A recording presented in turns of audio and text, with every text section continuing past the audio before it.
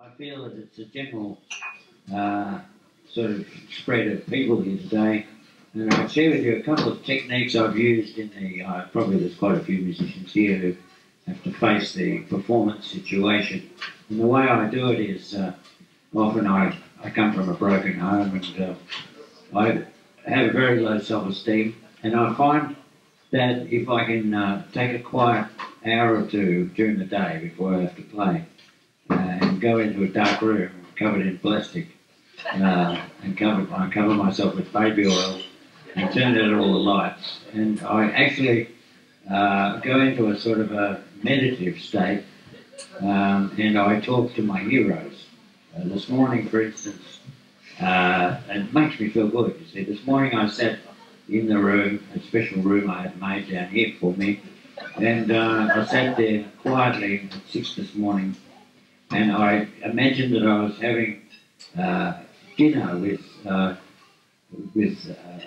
Leo Tolstoy and T.S. Eliot and W.H. Auden, and also another hero of mine, James Joyce. And also serving the drinks was the great French poet Arthur Rimbaud, and in the kitchen was his boyfriend, poet Paul Verlaine.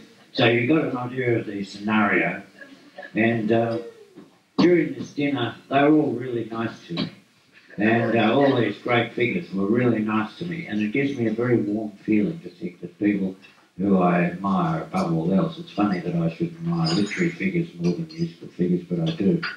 And except perhaps Billie Holiday, I think. Anyway, I'm sitting there, and Arthur Rimbaud spilled some of the dinner, and Paul Verlaine had a bit of a tease because they were apt to fight, as you know. And in fact, one of them shot the other at one stage, I know, as history has it.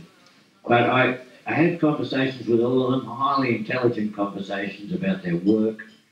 Tolstoy was explaining to me how his characters in Anna Karenina grew without his assistance, and I was sort of sharing my own experience in that way, how all the characters in the novels that I sit at home and write, but don't actually write, grow. And James Joyce didn't say anything. All he did was he kept putting making little pairs of knickers out of napkins under his fingers and dancing around the table. It was sort of something it amused him, but he didn't really join in. T.S. Eliot, of course, looked at me and he said, "I know you come from Australia, so I have to change the waistband." He said, "I'll probably have to say August is the cruelest month, breeding lilacs out of the dead land, mixing memory and desire, stirring dull roots with spring rain." After he said that, I was shocked. Paul Verlaine came in and chasing Arthur Rimbaud, and Arthur Rimbaud said, "And my brutal wishes bite their little lips," which is a somewhat sort of raunchy last line from one of his poems. And I was so excited. And then, as a matter of fact, there was a knock at the door just before I left to come to the gig, and W.B. Yeats was there, old Father Yeats, and he said, "Had I the heavens embroidered cloths enwrought with golden and silver light, the blue and the dim and the dark cloths of night and light and half-light, I'd lay these cloths at your feet. But as I am poor only of my dreams, I lay my dreams at your feet. Tread softly as you tread on my dreams." But he wasn't looking at me. They were all looking at Arthur Rimbaud because he was a very attractive boy. Anyway, according to